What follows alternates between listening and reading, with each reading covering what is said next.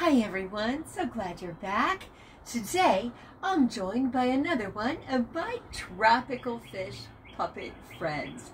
I recently did a study with a group of students where we learned a lot about the ocean, and turns out that there's this kind of tropical fish that when it feels threatened, it can swim behind some kelp or behind some coral or other thing that you might find in the ocean and change its color to blend in.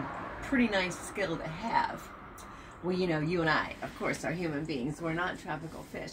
But sometimes we're tempted to change ourselves to fit in.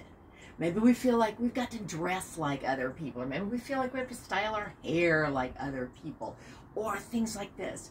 Well, that might be fun to experiment with for a while. No problem there. But sometimes we forget that we are our own unique selves. And we have our contribution to make. Even if we don't dress like everybody else, even if we don't wear our hair like everybody else. Sometimes I forget that too. And there's some mudra and there's some breathing that can help with that. Hey, Fishy, it's okay with you to hang out there on my finger while we do this mudra? Because I want everybody to be able to see both my hands, and we're going to go up and down a little bit. Is that okay? Yeah? Okay. Well, to do this mudra flow that we're going to do today, just bring your hands in front of you. You curl down these two fingers, but you touch the tips of your pointer finger, your tall finger, and your thumb together. This is kubera. Kubera is a great mudra for self-confidence. Then from there, move into gyan. Some people call it gyan. That is just your pointer finger and your thumb together and your other fingers extended. To do this mudra flow, I like to add 9-9 breathing. So let's begin. In kubera, inhaling through our nose to a count of 9, and moving to gyan, exhaling through our lips to a count of 9.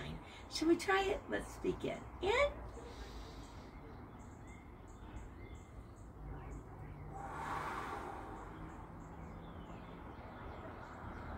Yes.